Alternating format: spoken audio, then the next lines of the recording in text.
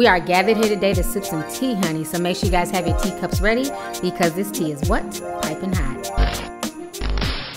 Hey you guys, it's your girl T. So I wanted to come out here and do an update on the whole Steve Stephens situation. I did a video on it the other day, and I was really upset in that video, of course, because of what this man did, how he killed that innocent older gentleman. And basically, he has been caught, and he was caught via suicide. And I want to kind of break down to you guys what happened. So what they're saying is that basically this overweight Q, okay, he had the audacity to pull up to a Pennsylvania McDonald's and order a 20-piece McNugget and a small French fry. Bitch, really, you gonna eat all them damn nuggets and then just get a small fry? I'm assuming he must have asked for a Diet Coke as well. But anyways, while his stupid ass was ordering food and shit, how do you go to McDonald's and the whole world is looking for your ass? Like, what kind of shit is that? So while his greedy ass is waiting to be served his meal, basically one of the McDonald's employees recognized him. And so she told her manager, like, I think that's the guy. So they decide to basically keep him waiting. They're like, oh, we have to drop some new fries. We're cutting up the fries now. Just give us a moment. So while they're trying to stall him out, the other employee runs and they call the police and let the police know that they believe that this is Steve Stephens. So while he's waiting for his food, he sees the police coming into the McDonald's, area, and he just hightails it out of there. And the police end up chasing him, and that's when he decided to, I guess, pull over while he was driving. I don't know, but he shot himself in the head, and he went out like the fucking coward that he was, and the way I suspected that he would go out because he's a coward. It's unfortunate he didn't kill himself before he ran into that older gentleman. 20-piece order of chicken McNuggets and French fries is what led cops to the Cleveland Facebook killer. He was at the McDonald's up there, and I seen him in there ordering his food, and I was like, oh, he looked familiar. This woman says she recognized the suspected murderer, Steve Stephens, at a McDonald's in Erie, Pennsylvania, while he was on the run from the cops. So did the drive-thru worker, who immediately called 911 and informed her boss. He got to the second window of the drive-thru. We told him he was waiting on his fries for a minute just to kind of buy some time for the cops if it actually was him. And he said he had no time to wait, he had to go. And at that point, he took his chicken McNuggets and left. A police chase ensued. This is surveillance video of part of it recorded on cameras set up for security measures at an auto body shop. During the chase is when investigators say Stephens shot and killed himself inside his car. I was happy and mad because he killed himself. He should have stood and faced what he did, but the coward he was, he couldn't do that.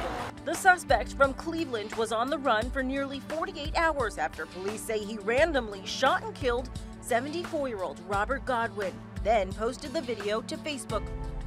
Those in the area were relieved the search came to an end. We're just glad that it's over with, where the community can sleep, kids can come back out, and they don't have to be afraid no more. Many others, including the family of the victim, are now left with many unanswered questions as to why the killing of this grandfather had to happen in the first place. So that whole situation is crazy, but I want to say kudos to that McDonald's employee, kudos to the McDonald's manager who decided to put themselves at risk by even, trying to stall this man, because they all knew he was crazy as hell. They knew he was armed and dangerous, but they didn't just let him go. They tried to stall him and try to get the police out there as quick as possible. So in my eyes, they are heroes. Had they not seen him and spotted him and, knew to call the police, he could have been out here killing more people. I honestly believe that these McDonald's employees, the ones who caught him and caught the police, they should get that $50,000 reward that the FBI was offering. That's the right thing to do. Y'all need to give them that money because they're the ones who gave the tip and got the guy eventually, quote unquote, caught. Okay, so they definitely deserve that money. Kudos to y'all for being brave. Kudos to y'all for putting yourself and your safety at risk just to help the public. So now on top of Steve Stephens getting caught and killing himself, Joy Lane, his ex-girlfriend, she now feels safe enough to come out of hiding and talk about the situation. So she did a really quick interview with CNN, and she also met with Robert Godwin's family and apologized. And, she basically said everything I stated in my original video, that she was receiving all types of death threats. She was being called every name in the book. And on top of that, people were wishing her death and saying that it should have been her instead. And she's saying that right now she feels really bad and really guilty because the last thing that older gentleman said was her name. And like I told you guys in my original video, the reason why Steve Stephens punk ass did that, he did that so this will always affect this woman. Because every time, you know, she thinks about that situation, she's going to feel guilty. So this guy definitely had all the signs and the traits of an abuser. Even if he wasn't physically abusive, he was at the very least mentally abusive. I mean, even now when you hear that name, Joy Lane, you're always going to think back to this Easter murder. You know, so this whole situation is so crazy. Y'all go ahead and check out her interview really quick, and I'm going to come back with the rest of my commentary. I've got a lot of negative comments. I've been called almost every cuss word in the book. I've been told that I'm the one who should have died. He should have killed me. Last time I talked to him was Saturday night around 9 o'clock. We talked, and he told me he had quit his job and he was leaving the state.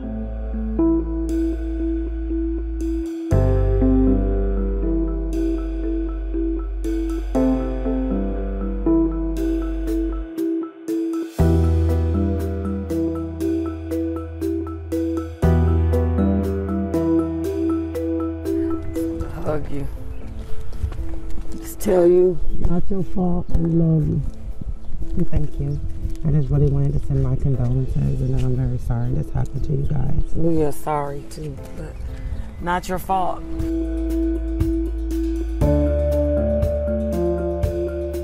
I feel bad. I feel, you know, like the last thing that he would have said was my name and didn't know me or why he was saying it, and that's been difficult.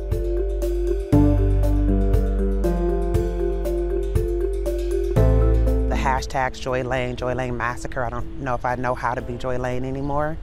I don't know how to pick up all the pieces of my world at the moment. So now in other news, I want to come on here and talk about the whole Aaron Hernandez situation. Now this is crazy. I woke up this morning to see Aaron Hernandez trending all over Twitter, and I'm like, what the hell Aaron Hernandez done did now? He probably done damn killed the guard. We all know he's a damn sick murdering son of a bitch, okay? But that's not what happened. What happened is that basically it's been announced today that Aaron Hernandez killed himself. He ended up hanging himself in his jail cell, and they found him this morning around 3 o'clock in the morning. So the whole situation is just insane. I want you guys to go ahead and check out this news clip really quick, and I'm gonna come back with the rest of my commentary. Former New England Patriots tight end Aaron Hernandez killed himself in prison overnight just a few days ago. He was acquitted of murdering 2 men, but he was serving a life sentence for the killing of Odin Lloyd. This new development is going to have some implications. We're covering every angle of what could be coming next. Julianne Pixoto is in Bristol County talking to corrections officials about the case. But first, Eyewitness News reporter Jared Kleiner live at the prison where Hernandez was being held. Patrick, good afternoon. Well, as you say, just a shocking outcome here 5 days after his double murder acquittal that happened on Friday. And with a 2015 murder conviction appeal still ahead of him, convicted murderer and former Patriot star Aaron Hernandez dead at the age of 27. The Massachusetts Department of Corrections saying staff found Hernandez hanged from a bedsheet attached to his cell window at 3:05 this morning here at the Sousa Baranowski facility in Shirley, Mass. The DOC says there were various items jammed in the door of a single inmate cell to prevent entry. Hernandez pronounced dead at UMass Leominster about an hour after he was found at 4:07 a.m. Now, local state senator Jamie Eldridge just spoke outside the prison. He says he has legislation pushing for a review of prison-related suicide. Massachusetts has among the highest suicide rates for prisoners and correction officers.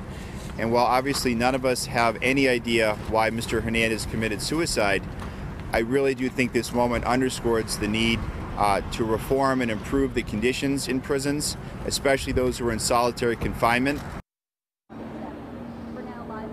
So among the questions swirling today, one of the more prominent ones is what happens to Aaron Hernandez's 25 murder conviction, which again had appeal forthcoming before the Massachusetts Supreme Judicial Court. Well, there is precedent here in Massachusetts that if a defendant dies post-conviction but before his or her appeal is heard by an appeals court, that conviction is vacated. In fact, that is what happened to Father John Gagan, who was housed here at Sousa Baranowski when he was beaten to death by a fellow inmate in 2003.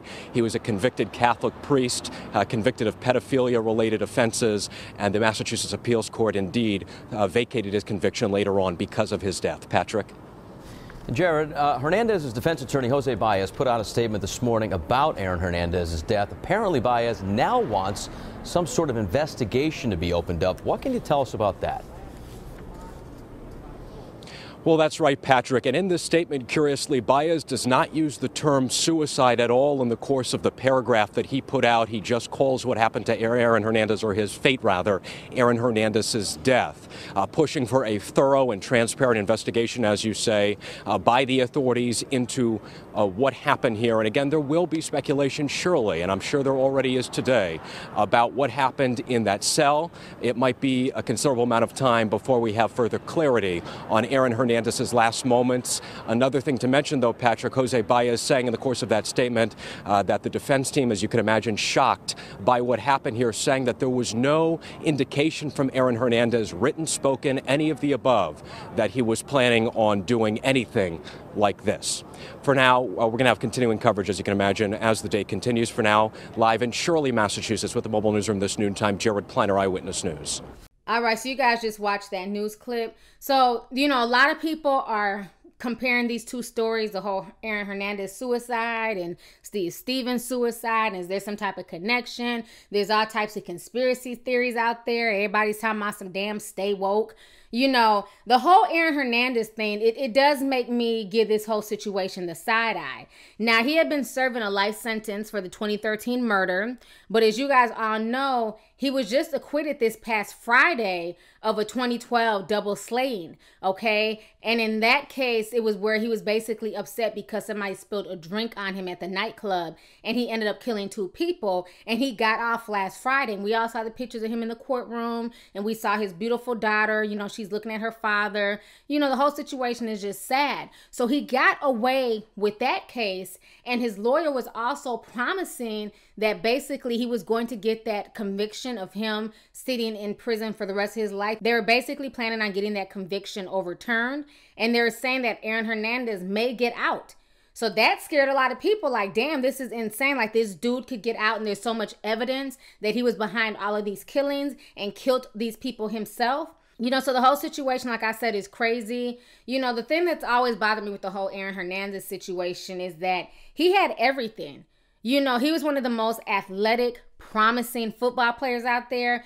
I mean, fine as hell, body from the gods. Okay, let me keep it real. Handsome, nice body, athletic. You know, you're playing for the New England Patriots. Everybody knows who you are. He was an outstanding college player. You know, he was able to live, you know, in this short life, dreams that some people would never, ever get to live. You know how many people want to make it into the NFL and they never make it? They try so hard and they never get that blessing. And this guy was so blessed. He basically had the opportunity to be one of the biggest American Latino sports players. You know, that had looked really good on the Hispanic community. You know, so the whole situation is crazy. He had very successful seasons. It just doesn't make any sense that he chose to go down this route where, you know, Monday through Friday, you're a football player, you're doing the right thing. But then on the weekends, you're a damn assassin. It's like, dude, really? Like, how much of a psychopath do you have to be out here killing folks over a spilt drink? I mean, to me, that's what makes it even more scary is the fact that this man was wealthy, he was blessed, he had a career, and he was still willing to play gangster. You're not going to understand if he was just some broke dude on the street, struggling, had a horrible life. You're not going to understand people in those situations turning into psychopaths. But this is a man with so many blessings, and he just basically just threw everything down the drain. You know, I'm not condoning anything that he did. I'm not in support of Aaron Hernandez. You guys know that. Every opportunity that's been out there, I've clowned and made a little bit of jokes and shit like that. So I'm not going to be a hypocrite and be like, oh, I'm shedding tears because he committed suicide. No, I'm not. Okay. But I will say that I'm shocked that he would kill himself. Even though I'm not saddened by his suicide, I will say that I'm shocked because the thing that doesn't make sense to me is that they were just in talks the other day that this current case that he's in there for may be overturned and that they were going to look at possible prosecutor misconduct, evidence tampering in the initial case. You know, he was no saint, but he had money. And that's one thing about America is that money talks, bullshit walks. And the wealthy tend to get away with a lot of fucking crimes. And I think his lawyer basically had a lot of money. He had a lot of, notoriety, and he was probably able to shine a light on the court system's flaws. So I think to me, it goes a lot deeper than him, just killing himself. And I know y'all gonna be like, this damn conspiracy theorist ass chick, if she don't take this damn tin hat off. I'm just saying, I'm looking at all angles here, okay? Because when I looked at his demeanor in court last Friday, he didn't come off looking emotional. He didn't come off like he was suicidal. And the fact that, you know, he may have been getting off, it's just weird that all of a sudden now he hung himself.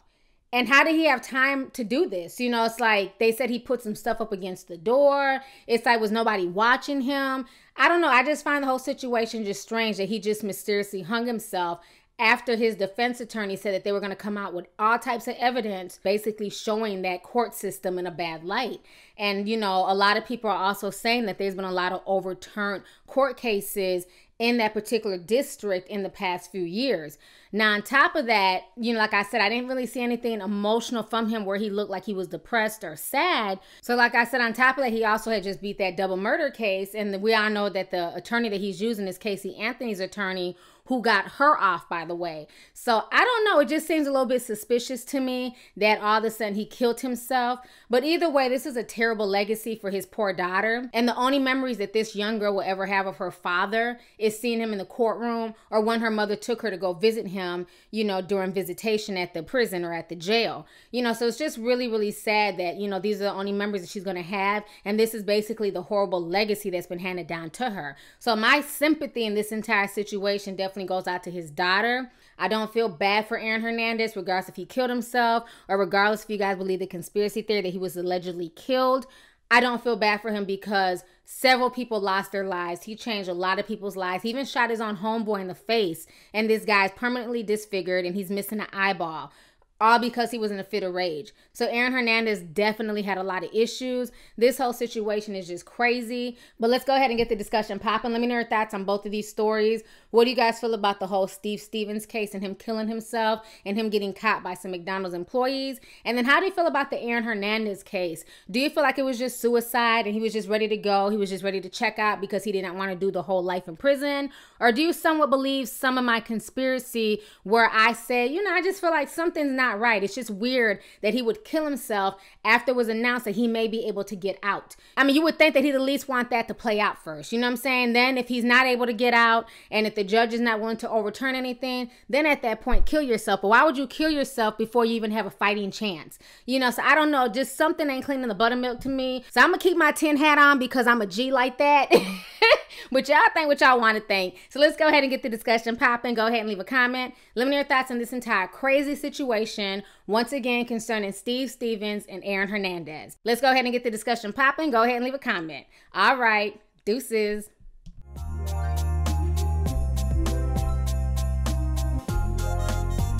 Hey you guys, it's your girl T. Make sure to subscribe, like, and share my videos. You can also visit Lovelyti.com to purchase any merchandise. Also, don't forget to click the boxes down below to watch any of my previous videos. Talk to y'all later. Deuces.